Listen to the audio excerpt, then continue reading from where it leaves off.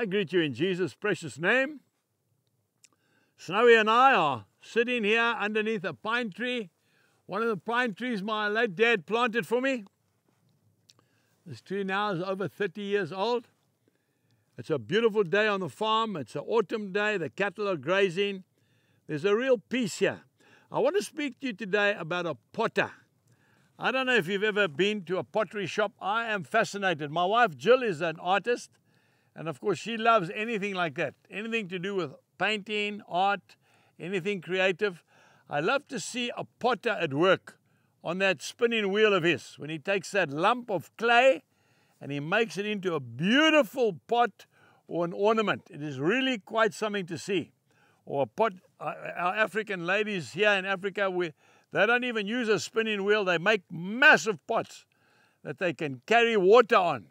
And they carry them on their heads, and I've never seen any woman with a back more straight and rigid and proud than a lady carrying a pot on her head, a potter's pot, one made of clay full of water. It's a beautiful sight to see.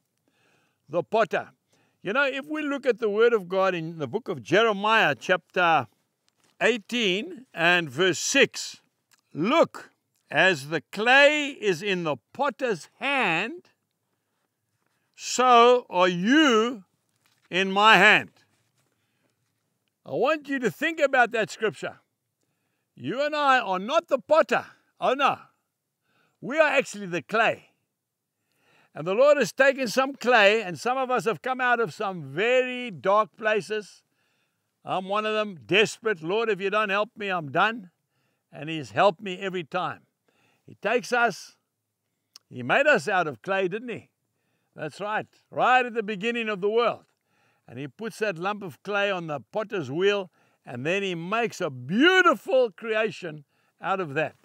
Don't forget, we are not the potter. We are simply the clay.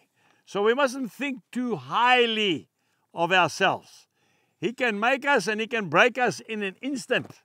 I've also seen a potter, when he's busy with this beautiful work of art and something happens and he doesn't like it, he just breaks it right down to zero and he starts all over again. The Lord can do that. We need to treat Him with love and respect. He loves us so much. Do not push against the goats. Do not work against God. Work with God, because God wants to work with you and I. And we need to understand that, folks. It is so important. If you want to fight with somebody, fight with anybody. You can fight with the devil. He's a loser anyway. But don't fight with God. The Lord has never lost a fight in His life. He is the potter. He is the creator. His hands are the hands that can make or destroy. He wants to make you up. He wants to make me up into a new creation.